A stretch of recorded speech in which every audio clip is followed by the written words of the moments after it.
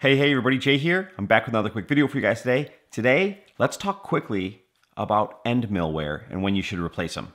Let's get going. There's a tremendous amount of CNC content here on YouTube. I've benefited so much I can't even begin to tell you guys, but there are still gaps, there are still holes out there, and there isn't a lot of really good information. If you're one of the guys that's cutting a lot of aluminum on your CNC mill, then you probably don't go through tools that much unless you're in a really high production environment. But if you're cutting steel, and more specifically anything that's closer to tool steel or any of these like super alloys like Inconel, you're probably going through tools a lot more quickly than anybody that's cutting any sort of aluminum. And it's really kind of tricky to know when to change the tools.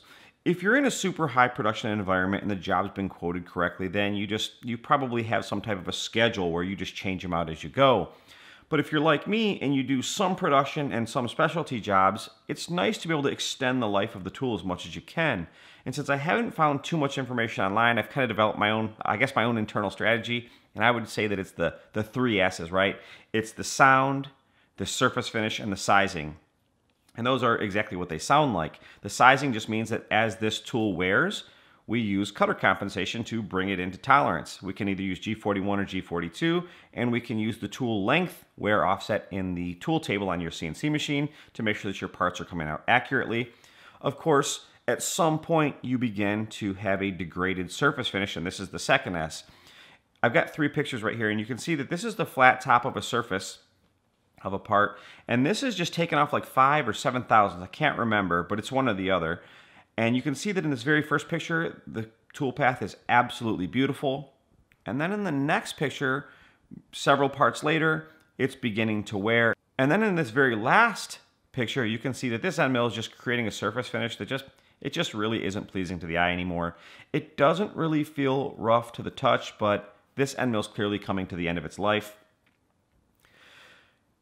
And last but not least, the last S is sound. And this one is far more subjective if you ask me.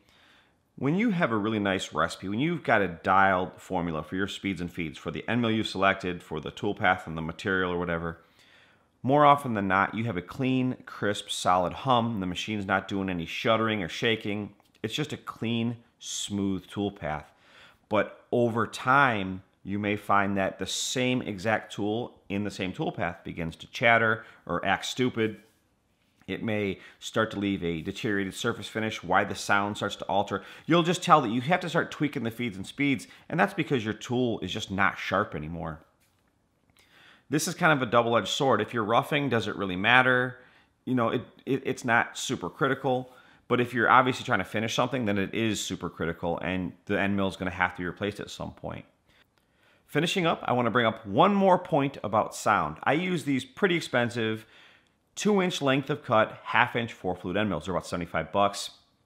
I have found that when the traditionally programmed tool path for my part begins to squeal or chatter a little bit, and the surface finish begins to degrade, sometimes I can get a little bit more life out of that tool by backing the surface footage down and increasing the step over with the same depth of cut. This isn't ideal, and you don't want to be doing this in a high production environment where you're tweaking and altering your programs. But when you have these $75 a piece end mills and you're trying to get the very most life out of them, this is one little option that I have found works for me. I don't know if this is a good practice because I'm not a traditional machinist, as you guys probably already know. But I hope you guys enjoyed watching this video just as much as I enjoyed making it. If you have questions or comments, or you're an experienced machinist and you have good answers, tell us down in the comments and I'll pin the very best comments. So thanks for watching. We'll see you guys in the next one. Bye-bye.